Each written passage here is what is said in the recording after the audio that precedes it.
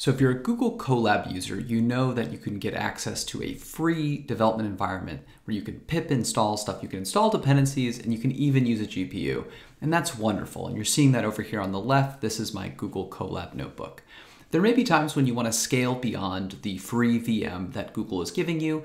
And in that case, you can use Dask. And in what you're seeing here on the right is I'm running some computation on a Dask cluster that was created via Coiled. This is all very, very easy to do. So here's my computation on the left, this taxi dataset group by, or in the moment, I'm just reading some data from a CSV. Now let's run a group by. And on the right, that computation is executed in the Dask cluster. So let me show you how I did this. All I had to do was pip install and import Coiled, create a quick Dask cluster, and the rest is just using Dask. I pass that into Dask distributed, and I'm off and running. So if you're using Google Colab, you want a little bit extra horsepower, you want to scale to a cluster, and you like Dask, you might give Coiled a shot.